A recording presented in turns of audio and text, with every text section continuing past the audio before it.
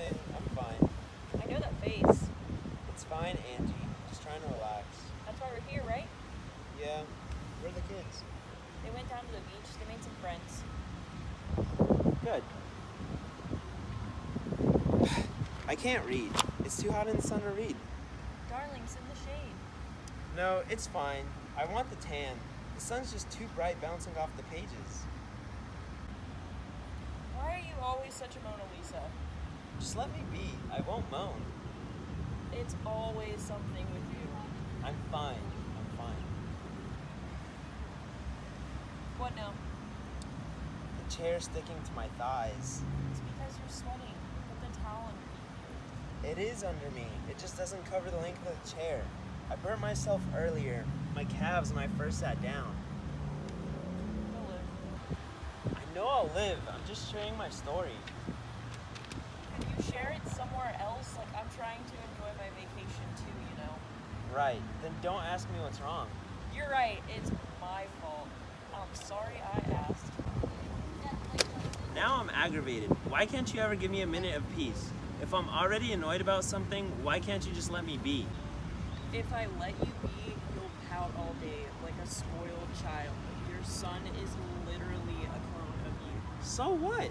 That's Mona Lisa number 2.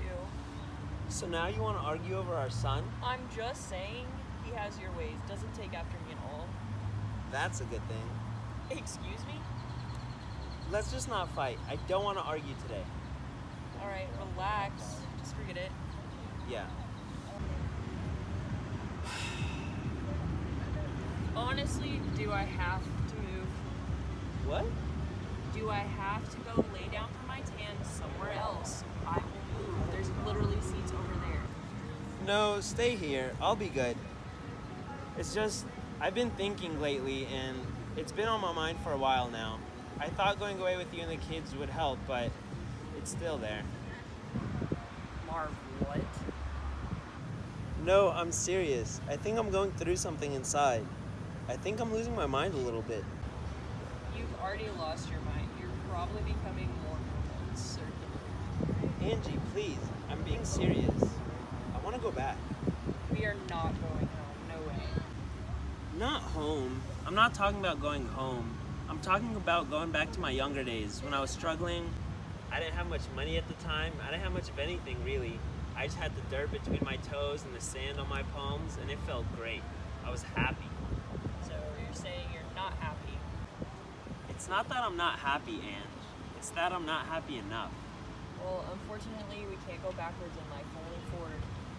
I know that. That's the sad thing about it. How do I regain the state of mind I used to have? I lost something inside myself along the way. Yes, I have fortune now, a beautiful wife, healthy kids, but me, something happened. Maybe you should start something new? New? Maybe, I don't know, maybe you need to build something? From scratch? Yeah. The problem is that I can't get away from my business. It's too demanding on my time. But that's by choice. We both know that you can do whatever you want, whenever you want. You're the owner. Just hire someone or let someone else take over for a little while. That's hard. I don't want everything I built to come crashing down. Salvador's perfect. Let Salvador run things for a while. He already does a great job as it is. And maybe give him a promotion or something, and it can free up your time. But what can I do? That's the exciting part. You can enjoy what you used to say. Dreaming again. Remember you used to say that to me? I'd call and I'd ask you what you're doing, and you'd say dreaming. If you're not happy, it's because you haven't been dreaming enough. You're the love of my life, you know that? No, really. I love you with all my heart and soul. It's because of you that I am who I am today. Because for you and the kids, you've always helped me stay on the right track, haven't you? Well, somebody has to do it. Well, I'm glad that somebody's you. Me too. I'm excited.